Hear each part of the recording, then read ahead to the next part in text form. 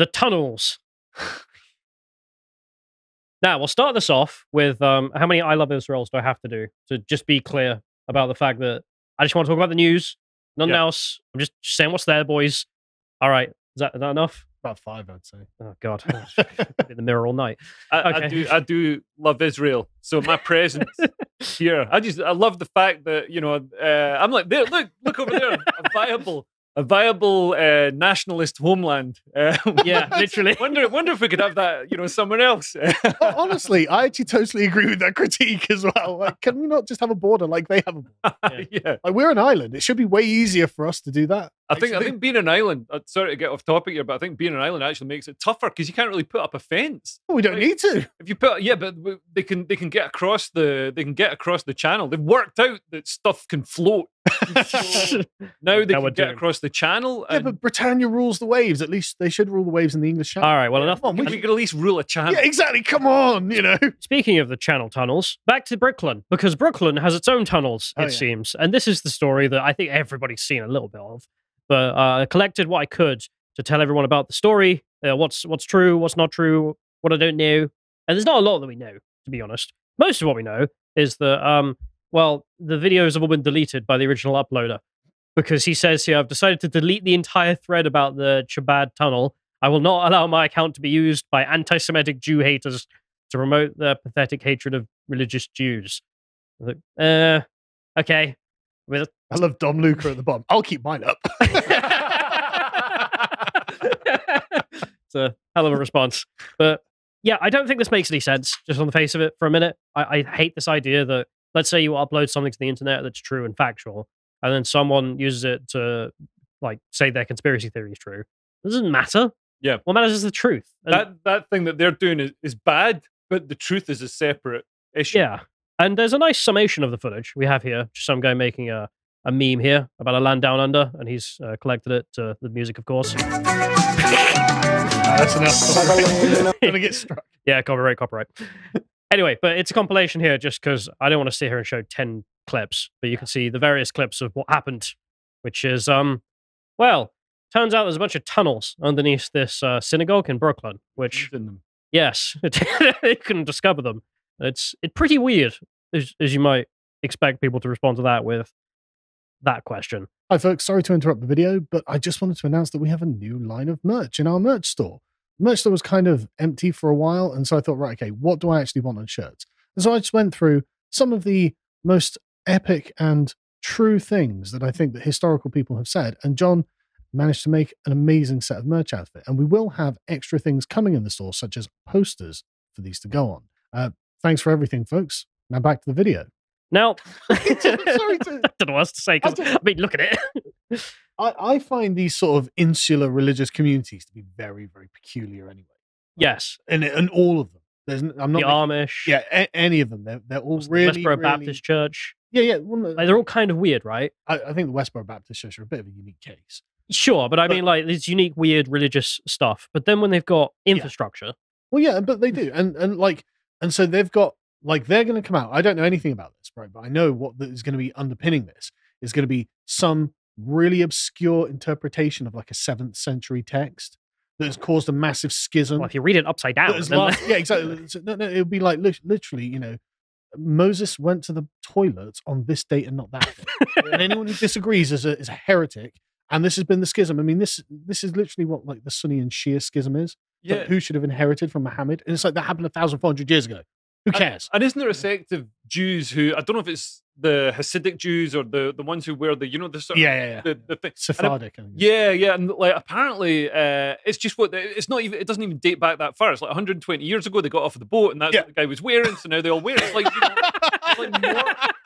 It's like Mormonism compared to Christianity. So it's weird to because I saw that stuff and I thought, man, that's got to go back thousands of years. And no, it doesn't. Well, yeah. I mean, in this particular case, possibly not. I don't know. Like I said, but there's going to be a really small, pathetic doctrinal, not even doctrinal, probably point, and then they become these weird communities that are digging tunnels in the walls. But they all dress weirdly and they act weirdly and I don't Isn't this just an atheist view on all religion? No. Because with Christianity or Islam or orthodox sort of mainstream Judaism. Like they're not like sorry. He just said Islam weekly. Right. It's just funny. They're not like bizarre like these things are, because I guess because they've got the self-confidence of millions of believers, right? Yeah. So they're not like kind of bizarre about this sort of stuff. They're just kind of open, and this is what we do, and it's it's fairly normal. But you meet a small sect. Yeah, but when you've got a small sect that like is separating itself off from the rest of the world, they become really weird and like internal. Well, we'll have a look, shall we? Because I don't think there's actually been a my argument in this. You're gonna see is that I don't really know what the solution is or the source because no one knows. Solution to what? I don't know what's going on. Well, why did this happen? So yeah. This is the main footage people focused on, which is because it's really funny, which is which is this Jewish guy. He runs away at the end. Yeah. I mean, the filming is in silence. Just this guy being like, what's going on? And there's this Jewish guy popping out of the sewer that he's cut a hole through and then runs off like he's being caught by the police, which it turns out he was, which is just pretty funny. Yeah. So, and then what happened is the city has sealed up the sewer grate. Good idea, yeah. And this was the next big that went viral. It was like, no more sewer Jews for us. What did you say, Leo? Sorry? Did they check it's empty first? I don't think they're going to let anyone drown in there. I think they sent all of the police officers in there, and they've discovered it, as we'll see.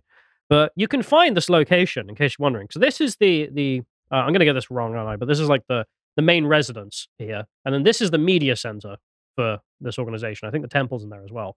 Right. You may recognize this entrance from some of the footage where the guys are being brought out in handcuffs. So you can tell there's definitely some kind of basement or something down there, right? Yeah. And then next to it, you've got the children's museum. It's a Jewish children's museum. Right. And then if you go over here, past these police trucks, and then this weird van, which, okay, whatever, you can see the sewer grate right there. Oh, yeah. So it's on Google Maps. You can see it seemingly goes under that house, through the media center, and then there's a hole there where you can pop up. And then there's accusations that one of the tunnels goes underneath to the Jewish Children's Museum. Now, one of the complications with this is that there's no footage or layout of the tunnels that's been publicly released. Because what happened is that the police were called to settle some dispute, found a bunch of guys hiding in the tunnels, and then were told about the tunnels, arrested everyone because they were like, what the hell are you doing? And now the state is currently investigating what is the case. Yeah. And they haven't told us, so we don't know. And that's it. Really. Yeah. So that's the location. What is funny is someone did go down there and film what's below. So this is a guy with his phone, drops it through the sewer grate. And as you can see, there's just like piles of wood, some baskets, whatever else. And it's just like, okay. So it's like a proper room down there. Right. Yeah. And it looks like that would be stuff used in the construction of, stanchions or tunnels or whatever. I'm not a mole. I don't know how to tunnel. So there we are. But we'll go forwards because you can see here, this one was really funny. This guy. So I did tweet one day, I swear I am hearing Yiddish under the floor in my New York apartment. I live at ground level. We don't have a basement. And obviously people were just like, well, you're obviously schizo. They responded, some of you owe me an apology. I'm not crazy, damn it. So it's just like, huh. Yeah, maybe not. people called him schizophrenic and anti-Semitic. Yeah. It turns out. Because it turns out, well, if someone came to you a week ago and said that. The floors are speaking Yiddish. What? but then this comes out. You're just like, oh, well, I mean, maybe. Because it turns out the way this was found is that the people who own the temple, there's a schism between two groups. The guys who build the tunnels and the guys who don't want the tunnels built. Yeah. And the way they found out is that the people living in the building were hearing noises and literally hearing people talk, which would have been Yiddish. So maybe him, in fact, reported it. And then they discovered the tunnels. So yeah, bro was right. I don't know what to say. One of the funnier things people focused on was, well, not funnier actually, quickly. This is a footage of the tunnels. So this is presumably the basement of that building, which looks normal. Looks like it's probably built and then they're not really using it. Yeah. Some steps down. I mean, seems like part of a basement to me. Yeah. Some utility crap in there. I think there's some bathrooms, some showers around here as well. And then there's piles of dirt. Right. As we can witness here. Which are obviously been excavated. Yeah. And then this person goes on through here. It's a baby stroller, yeah. There is indeed. We'll come back to that. And then this is the only footage we've got, by the way, in which the guy keeps exploring. And as you can see at the back there, if he turns back around, there is something that is actually a tunnel where you've broken down the brick wall. And then he goes in and he shows you it's long. So there we are. It just looks like so much work. Yeah. But that's the only one that we have footage of. The only evidence. So I don't know if there's more. The police haven't told us. We don't know how long it is or where it goes. Police haven't told us. And so there we are. That's the footage. So that's the most interesting part. The police who were up there were mostly just confused as to their job. And as you can see, they're pulling the guys out who have been digging the tunnels behind them or hiding in the walls there. And then the other faction of this community are talking to the police. One of the police officers says, "We don't do that in America." Yeah, I know. Which, yeah. Clearly has no idea what these religious nut jobs are doing. Yeah. Well, he might actually, because he is quite famous for policing this area. Right. In fact, there's an article naming him the Rabbi. That's his nickname in the police department. Because he deals with this community quite a lot. So that's probably why he's smiling. He's just like, oh, God, come on. Because these people are unique. The New York Post went with this as a headline. Subway. Yep. Okay. All right. So the media are doing the media thing. Why not have a pun? But here's the deets. So this is a Jewish outlet which wrote about the whole thing. And their details in here, they don't lay it out very well. So we'll use this for a second. They argue in here, arrests at Chadbad iconic headquarters after students thwart attempts to fill in the secret tunnel. So apparently the tunnel took months, perhaps even years, for a small crew of the students here to build. And they built it in secret, so they wanted to keep the rest of the community in dark about that. And the reasons for doing it are a bit confusing. So they say a New York Police Department spokesman said the police arrested 12 people and that there were no injuries. Charges include criminal mischief, reckless endangerment, disorderly conduct, and attempted hate crimes. They don't tell us what hate crimes that the Jews were committing against other Jews. In tunnels. they just list that. I don't know what... I just find that weird. Don't know what to do with that. They said the tunnel was discovered in early December. Now, the narrative listed here and the explanation given by the students who allegedly did it is that they wanted to expand the center and they were tunneling into the building, which... Yeah, that's exactly what it looked like. Yeah. A 2 foot by 2 foot tunnel looks like a real expansion to the center. This is what we were saying just before we started. How is that expansion? Yeah. Well, if I want a conservatory, that's an expansion. Yeah. If I want an extension on my house, that's... I want a secret tunnel under the floor. That doesn't make any sense. So I don't know what to do with that. But that's the official word being given by those who are arrested. But the reason that probably doesn't make any sense will be revealed because the Daily Mail, I think, did a better write-up, weirdly enough. And they write in here, followers of the late Rabbi Menish Mendel Sneshershun, okay, yeah. I tried. Seen as the Messiah by many in the group, told the Daily Mail. See, I told you. Yeah, that they believe redemption will come to them when they fulfill his command of expanding their holiest site, his former home on 77 East Parkway in Crown Redemption Heights. comes when we build this tiny tunnel, okay? Yes. Not really sure, but then again, we are dealing with really weird religious folk. Yep. Frustrated by what they saw as the synagogue's leadership's unwillingness to work to fulfill his command, some young Chabad members independently started tearing down walls to connect the synagogue, which sits in a basement that already covers the 2 buildings, into a 3rd building next door. The Chabad leaders are in litigation over control over the 3rd building, which is currently vacant but being used as a bathhouse for the last 30 years. So that's the... Sorry, being used as a bathhouse? Yeah, I mean, it just gets weirder. What do they mean, a brothel? Not that I'm aware of. What does bathhouse mean? It's I don't know either. A house where you go and have a bath. Well, It's like a bathroom, but a whole house. Every room in the house is a bathroom. I think it might be slightly more metaphorical than that, actually. You bath at home instead of in someone else's house? Yeah. What are you, weird? So you get naked with lots of like weird Jewish old guys. Also, it's like an old Roman bath. So we talking? I mean, what the hell is that? I presume so.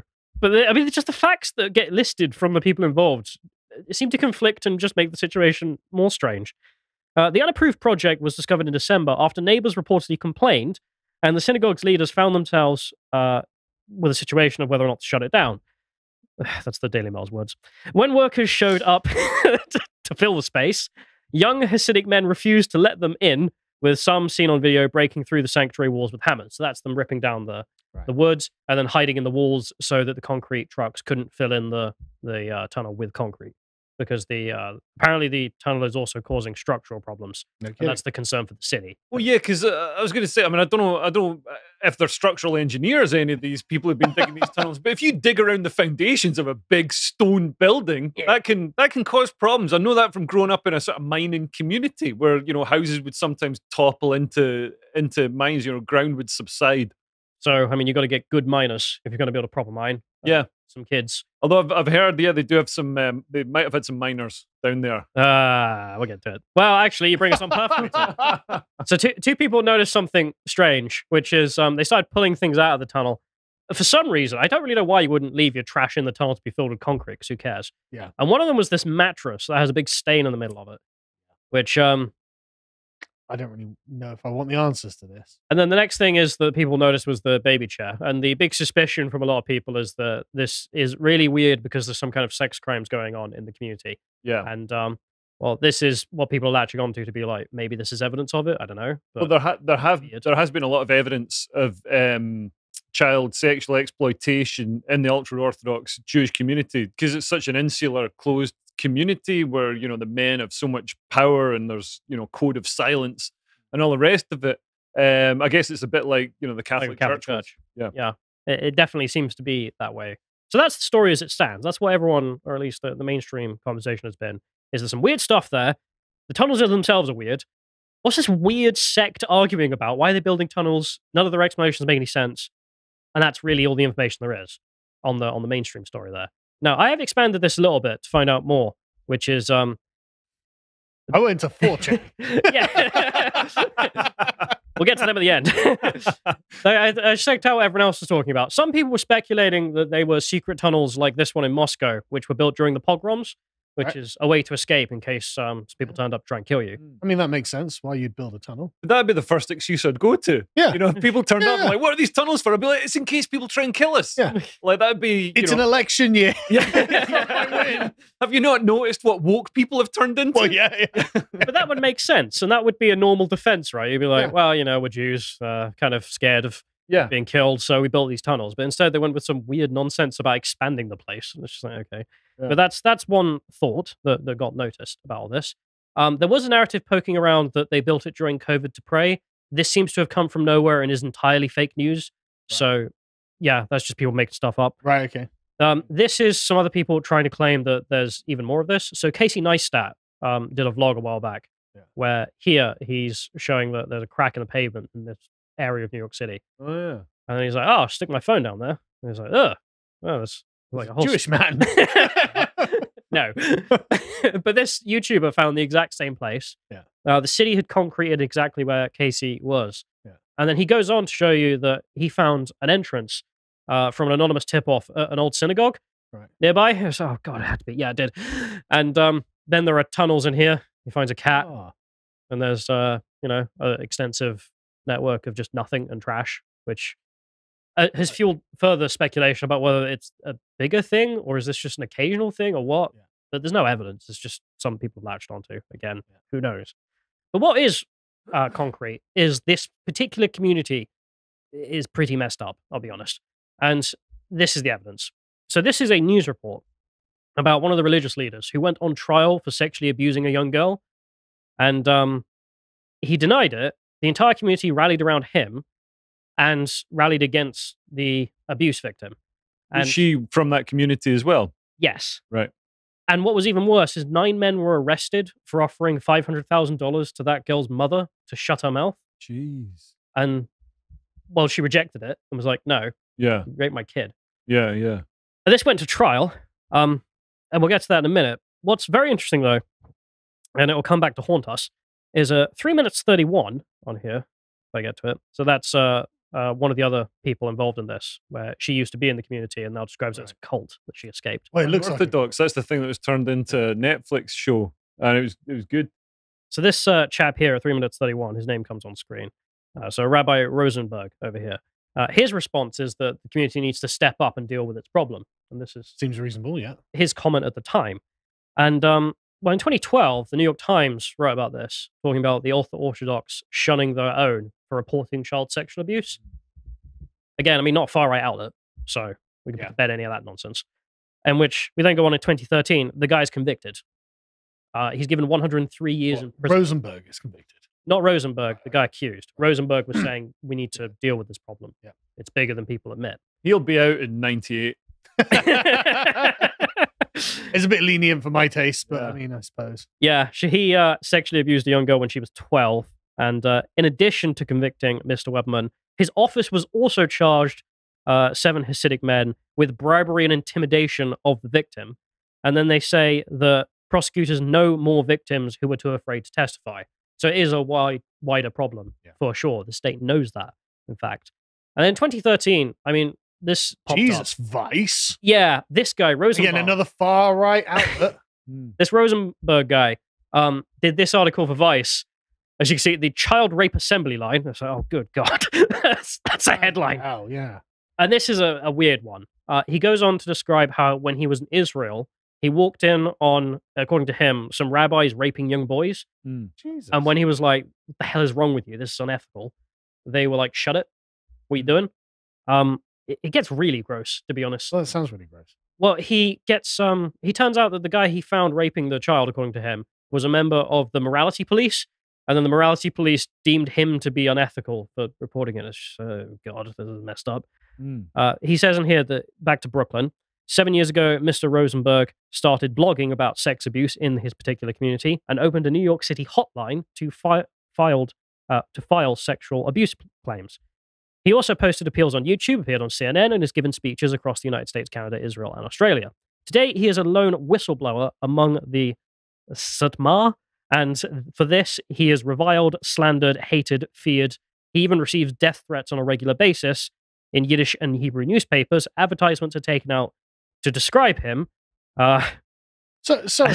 as a stumbling block for the House of Israel. There are leaflets up in that local community calling him a corrupt informer, saying that he should rot in hell forever and they should cut him off from all 4 corners of the earth. Can we get the opinion of the people who aren't pedos, though? Well, The pedos are like, well, we hate you. Is that okay? So this is the weirdness, because this particular sect in this particular area of Brooklyn are bloody mental by the looks of it. So this is the sexual cases against this particular community. And you scroll down, there's just the case listed. And There's quite a few. Yeah, it's not strange to see them. So it does definitely seem to be that there's like any situation like this, insular community, doesn't work with the police, a bunch of weird men at the top of your hierarchy, which attracts pedophiles, engaging in pedophilia. I mean, we have one that's convicted, so we can say that. Yeah. So this got conflated with the tunnels, and now a lot of people are obviously doing, old schizo posting about Jews, of course. You can see why this came about. It wasn't just because people hate Jews. It's like, no, there's a lot of things that make people mix the rumors with something that's happened here. So but there's no evidence that that's what the tunnels are for or anything like that. Not in the slightest. There isn't anything. Because as I There's say, a baby chair. there is a baby chair and a mattress. Yeah. But there's no details. So I can't say anything. It's just that's the story. That's the extended part. There was something that really funny happened. Well, not funny. It was weird. The New York Police Department deleted this tweet in which they, at the same time the tunnel thing blew up, they tweeted out that this guy was arrested or is wanted for public lewdness in Brooklyn. So presumably part of that community as well. It's just like, oh God, I don't know. But the New York Police Department deleted that. But anyway, what did we learn? Well, not much. Not really much at all. Well, I feel like I learned a fair amount about this particular community. But the thing is, that's already publicly known. The police even know that. The prosecutors know it. There's local campaigns complaining about their lack of force to try and stop that problem. And their complaint in response is, well, they won't work with us. The community won't work with us. We can't solve it. I feel like there's vindication, though, for that guy who heard Jews under his floor. Yeah, take it. Yes. And everybody said he was schizophrenic and anti-Semitic. And I think, maybe people should be a bit more careful before throwing around accusations of anti-Semitism or whatever ism or phobia it is, because maybe there are people in the walls. It turns out that it's not a 0% chance. Yeah. So there we are. I'll end this off, though, with I think the people who got the most out of this were schizo-anons. Yeah. Of course. I mean, 4chan, for example, was just like, oh my God, it's Christmas. It's all come true. Hanukkah came early for them. Which really is, I think, the big story for the vast majority of us, because none of us, very few of us live in Brooklyn, very few of us have any connection to any of this. But my God, have we enjoyed some good memes. So I thought we'd end that off with this, which is, I'll just go through, which is, as you can see here, the New York City mayor has ordered every cop in the city to find the tunnel source. So turns out that wasn't a plot hole. That was probably true. So there's the ADL. They've now listed a few more things on their hate symbol list. So just clean mattresses and cement trucks. So there we are. There's that. Which blew up. People started making Ben Shapiro memes because, of course, the probably most famous, I think, Jewish conservative. Oh, well, these Judeo-Christian tunnels, are they? Yes, they are. How did I know? But I love you, Ben. That's yeah, I like Ben too, but there's also the claims that New York Jews will rise again. So this was enjoyable. There is also some new Minecraft skins available if you'd like some. Which, to be honest, if I was Jewish, that would be really funny. I'd totally download that for sure. There's also some other people making jokes now whenever someone finds something weird in their house. So this guy found a big hole in his floor, the sewer. And people's response is, man, the Jews are going to come through your floor. So this meme isn't going to go away. No. 8 million views on that one. This is going to become a new running joke, I believe. There's other people talking about the fact, you're hiding tunnels across New York City. Yeah. And then the last one I'll end it off with, which is, of course, a nice Harry Potter reference. Of course. Because as we know, Harry Potter's joined the far right now. So Yes. there we are. But that's it. That's really the story. There's not much to know for sure. We don't even know how many tunnels there are, how big they were, what their purpose was. None of it makes much sense whatsoever. But it certainly is the case that people are conflating stuff, and not unreasonably. Because, I mean, very weird community, very secretive, is going to cause a lot of rumors. Yeah. Like Freemasonry or something like that. Yeah. And it's also just a crazy thing to have happened. I feel like the news is getting weirder. Yeah. You know what I mean? Like 2024, and we've already had like ultra-Orthodox Jews in tunnels. You're literally crawling out of the tunnel. What am I looking at? Oh, boy. This is why I'm not making any predictions. Like, people are like, what do you think will happen? Bro, I have no idea. That's why nobody cares when, the government announces, we're having this, we've got evidence of aliens, and we're going to present the evidence in court, and everybody's like, yeah, whatever. We've got Jews in tunnels. What about the tunnels? Did you see the one today? The government is going to mandate toothbrushing for 3-year-olds. Oh, it's man. like, what are you doing?